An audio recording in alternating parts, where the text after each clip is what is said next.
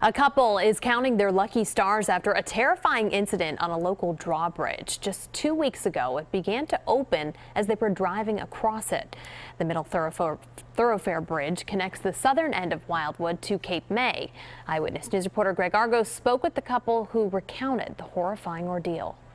Heading to Cape May for some shopping and dining on August 1st, the Nafis family from West Deptford paid the $1.50 toll and began to cross the middle thoroughfare bridge. The family has had a house down North Wildwood since the late 70s. I've been on it numerous times every summer since.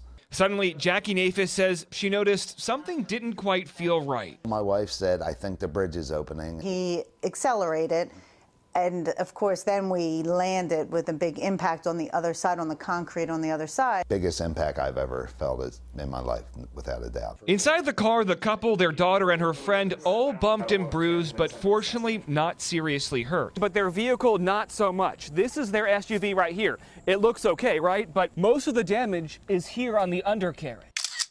Just estimates of at least 10,000 without it being taken apart. The family is now trying to figure out how they were even allowed to cross the bridge in the first place. Just keeps replaying in your head. You would never think this could happen. Lower Township Police investigating. Their police report says the bridge operator did not notice the family's car because of a, quote, strong sun glare. It puts the blame on the Cape May County Bridge Commission for not being aware of the surroundings. Has anyone reached out to you?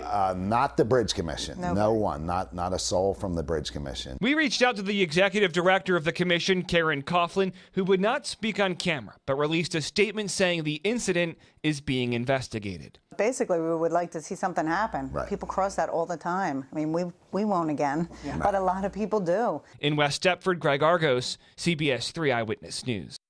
Terrifying.